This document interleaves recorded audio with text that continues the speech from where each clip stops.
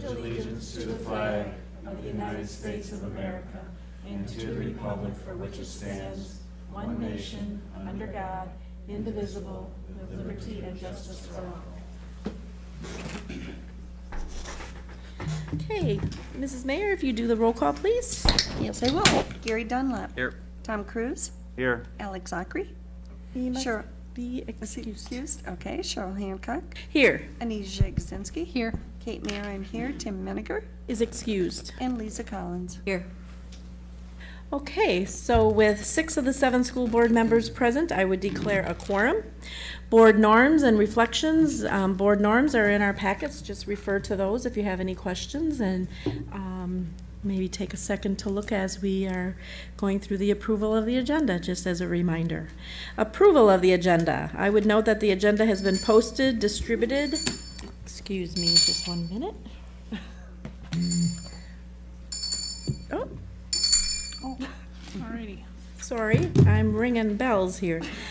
I would note that the agenda has been posted, distributed, and sent to the local media. With this in mind, are there any changes to the agenda at this time? Seeing none, I would entertain a motion to approve the agenda as published. So moved. Is there a second? Second. Discussion? Hearing none. All those in favor, please signify by saying aye. Aye. Opposed, nay. Motion carries. Public participation. Is there anyone who wishes to address the board relative to any item at this time? We ask that a 5-minute time period per person be followed. Please come forward, state your name, address, and topic to be addressed. Cheryl, I have this check from the Knights of Columbus. We have that Tootsie Roll Drive in the spring, and we donate that to the special education.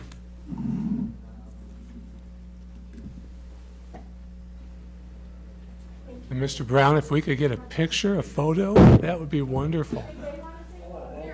You d- Okay. Is that a little bit dead? No, it's good. I just don't want to be too far away. Just trim up the place. There. One more right there.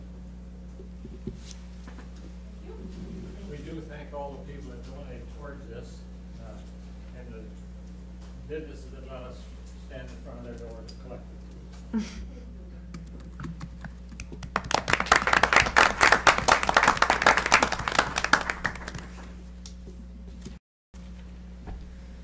I saw you coming to this evening. Francis followed you in, and I thought, oh, I hope this is Tootsie Roll time. So, very generous donation, and I'll hand this off to Mr. Clark to make sure it gets deposited appropriately. Is there anyone else who would wish to address the board at this time? Seeing none, then we will move to reports and discussion. Student activity account, Mr. Miller.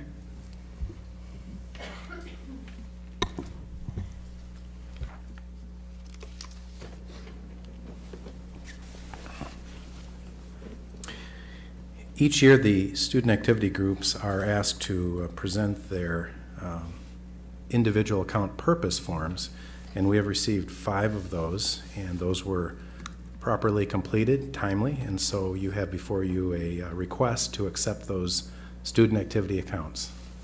Okay. Any questions? Okay, seeing none. Thank you, Mr. Miller. Thanks for the report. Elementary staffing increase recommendation, Dr. Carlson. Very similar to the last board meeting. As you recall, the board was asked to consider approval and did approve the flexibility to add up to 4 positions. We are back to the board for your consideration of having the flexibility of looking at increasing up to 1 position at this time. I wanted to update the board that since the last board meeting, we have moved forward in accessing all 4 of those positions. And again, we've monitored those closely, and the team felt it was appropriate to move forward. So we have done that. So we are asking consideration that if needed in the coming days and weeks, that we would be able to increase by another 1.0 position for our elementary regular classroom sections. Okay, are there any questions? Thank you for the update. Then administrative supervisor base salary and the Holmen Educators Association base wage agreements. You have, yeah, you have both of these, and I can just kind of present both of them, but there's separate items, of course, separate agreements and rates and so on. The administrator and supervisory base salary would be, that group would be looking at a total base salary increase for the group, as a group, of about 1.489% to be distributed as a consistent dollar amount across each member of the group. And so that would be consistent, again, working off of the board's allowed budget of 1.563, as we have worked with all our employee groups consistently with that. Moving, and I can take questions individually too, but I'll move on to the HEA. You don't officially have a signed agreement this evening from the HEA, but I did take a phone call earlier today from the president confirming that it was a successful ratification vote by the membership. And so I would bring that to the board this evening to advance that recommendation. There are actually two different issue papers associated with this one recommendation, and we did that. We did it last year as well, and we look at separating the base wage negotiated amount, in this case, from that lane movement, which is unique to our teachers group. The lane movement, again, is for that recognition of educational credits that we have for a long time made a commitment to. So we did separate those to kind of talk about each of those separately. So with the HEA, you would have an ending base wage increase of approximately 1.289%. And again, that is out of that, again, overall budgeted amount of 1.563%. So the difference there, again, would be the cost for the lane movement recognition. This is to be distributed as a consistent dollar amount across each member of that group or each cell on the schedule. So that's a very quick summary. Be happy to respond to questions that you may have. Otherwise, both of these are on the consent agenda as well this evening for your consideration. Yeah, I didn't realize you were on the consent agenda, and being I'm still the newbie, I was just still learning, but I've always, one reason I ran for the board, I'm always looking for ways to improve how we teach the students, and I do think some of the ways we can do that, I just don't know.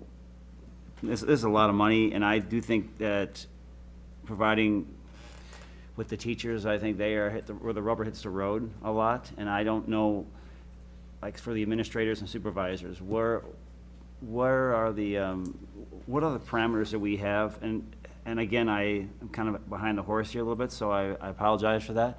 But what are the parameters that we have that we evaluate these supervisors, and so we can know they're doing their job, and we can say, yes, we can confidently, let's give them this raise because we're moving forward in the right direction and Holmen's doing the right thing.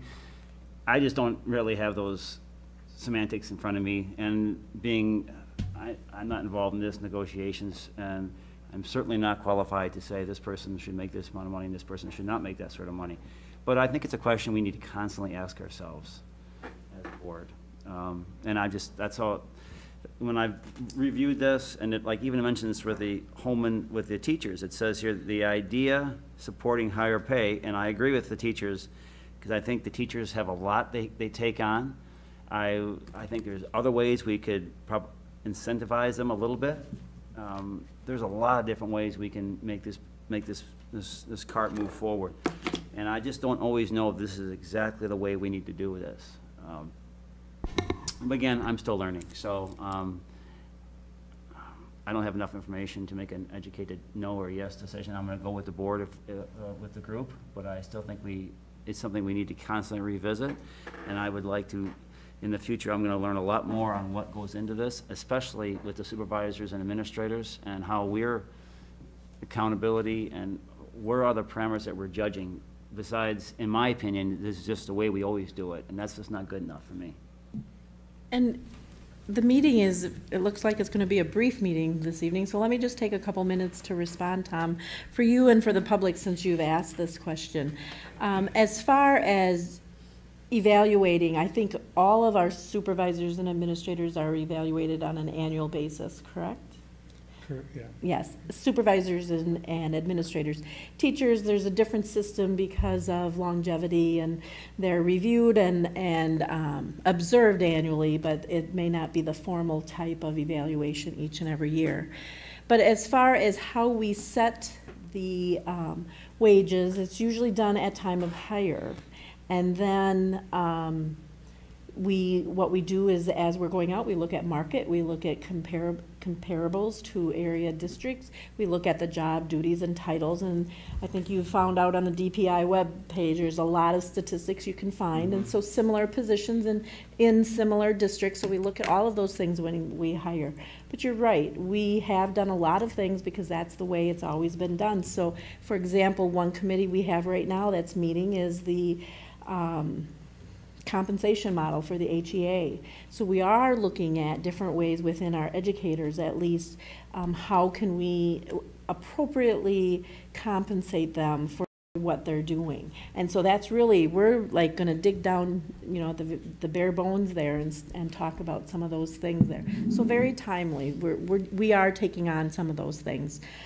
Once we accomplish the educators, maybe we'll look at other groups and take a look too, because, you know, there's, as the X generation, one thing I'm learning, Generation X, is they are looking at things in addition to financial compensation. They are looking at time off and vacation, and those kind of things are as enticing and important to them to spend time with their families and doing things. So I think we owe it to the district to continually look and improve, and we are in some areas and not all.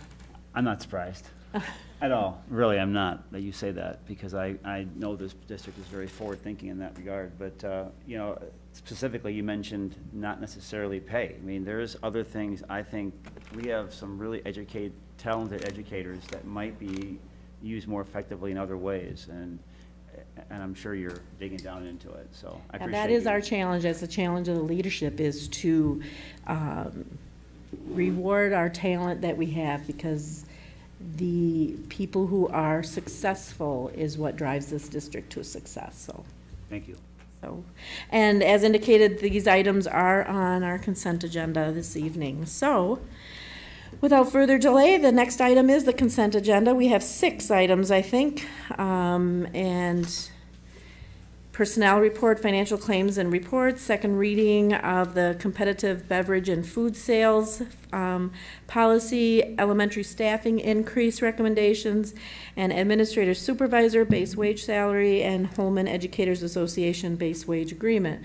Unless someone wants to pull one of those out, I would entertain a motion to approve the consent agenda as presented. I would so move. Is there a second? I second it. Okay, any discussion? Seeing none, all those in favor of approving the consent agenda as presented, please signify by saying aye. Aye. Opposed, nay. Motion carries. Then moving on to board member reports and discussion. I'll call on board members in their order of the roll call, and please present any comments or committee reports that you have. Mr. Dunlap. I have nothing this evening.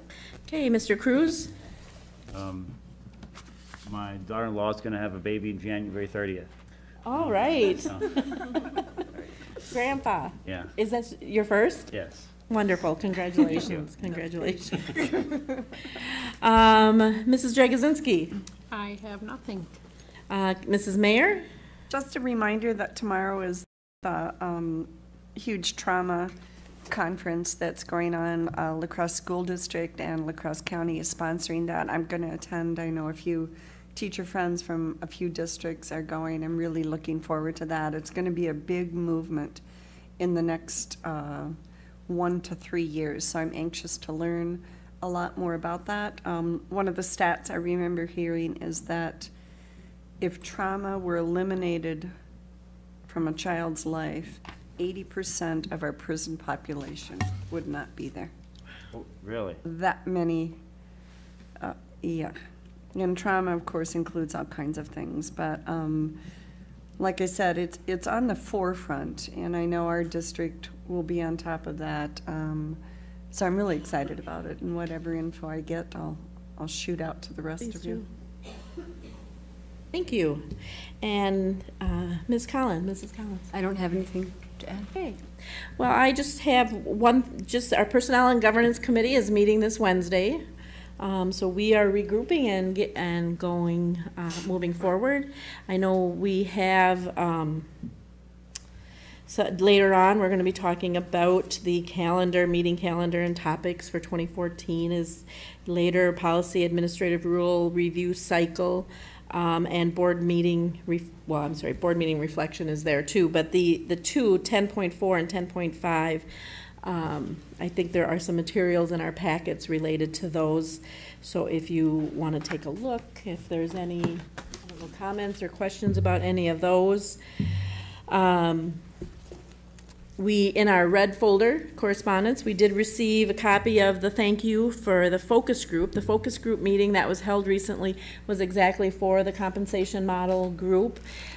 We have surveyed our educators on what about the current system is they find meets their needs and what doesn't meet their needs.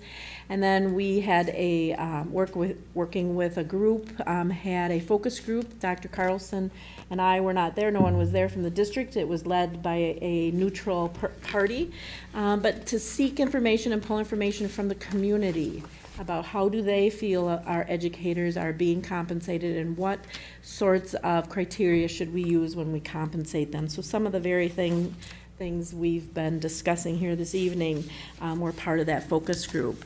And then I know there was a WASB Region 6 notice of election, and then the Village of Holmen letter. And I just want to briefly mention that Dr. Carlson and I and Mr. Clark, we attended a meeting this afternoon with Scott at the Village Hall regarding the TIF district. And I know there is a packet in there in our folder. If you are interested in getting a copy of that, Dr. Carlson could send you a copy or scan it. Christina could scan it and send a copy to everyone. You know, the TIF district, I think, has some very exciting components to it, some of the things that they want to do in the village, within the village limits. But also there are some consequences to a school district when you have a TIF district as a tax and incremental funding or a district. And part of the plan is for residential. So as 40 to 60 new homes are being built and bringing with them students, there's a potential that our revenue, our tax revenue on those 40 to 60 homes would not increase. That's kind of the component, because the taxes will increase to those property owners, but that would go then to the village to help offset some of the costs that of infrastructure and things that they are doing within the TIF. So, you know, we look at our numbers, and what did we say, Jay? 100 to 200 students it could mean, between 40 and 60 homes, depending on what.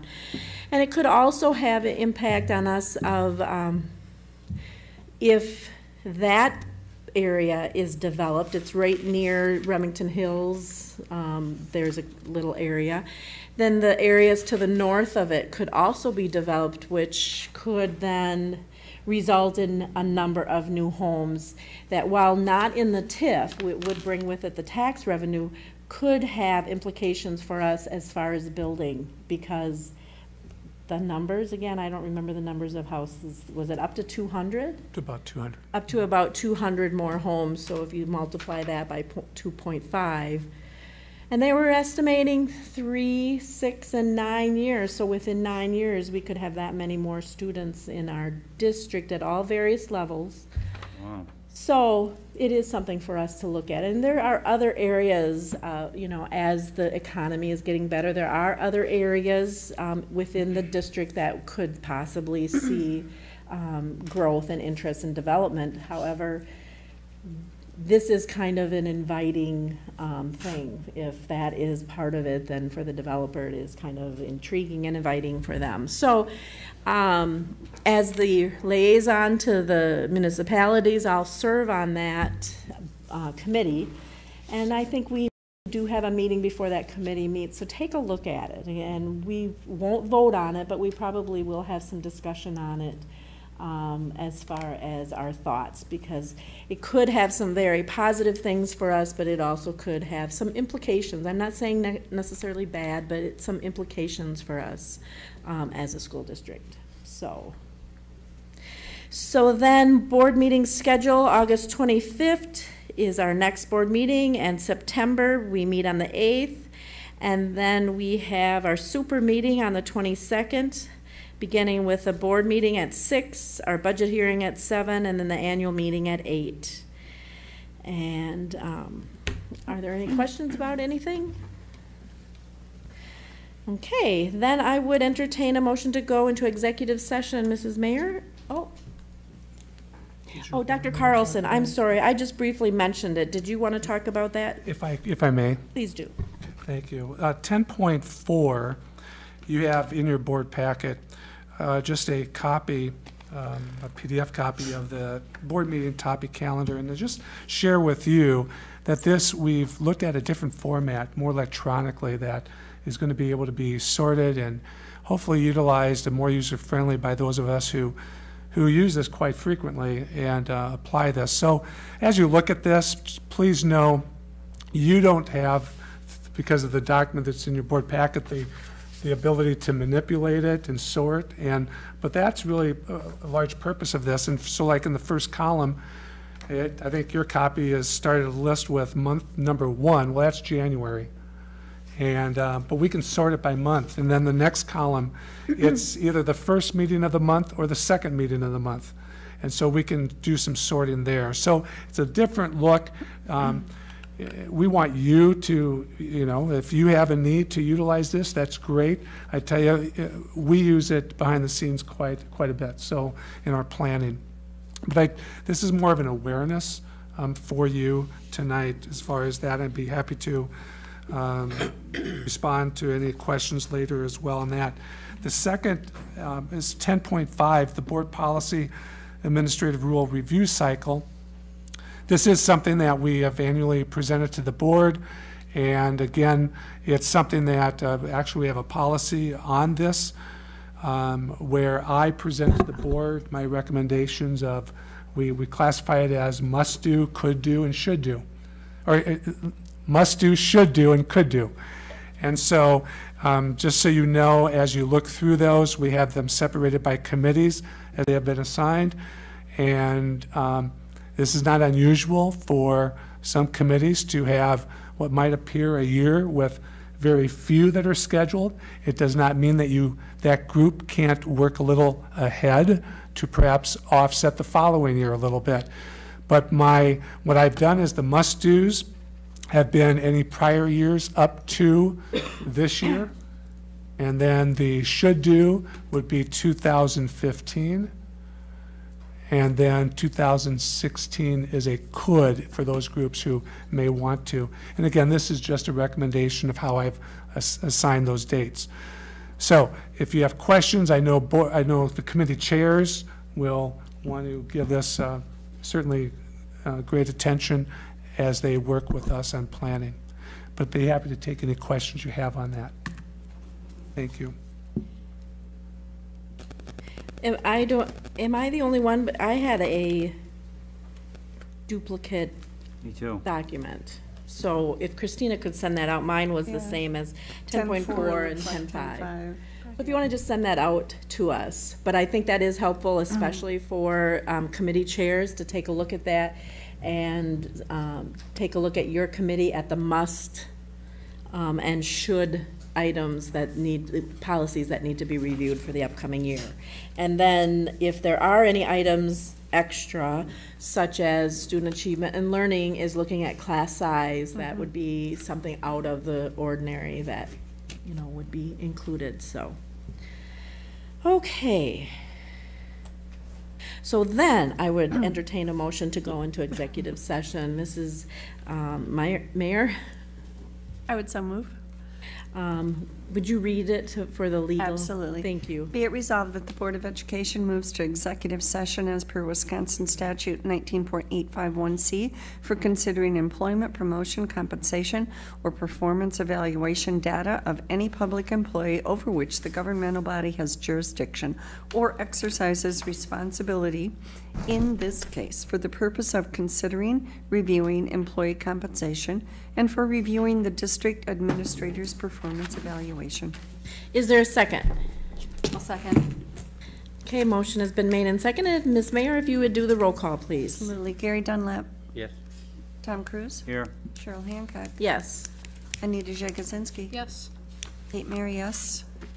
Tim Mendiger is excused. Lisa Collins. Yes. Thank you. Okay, we will take about a 5-minute break and reconvene at 7:30, I would note.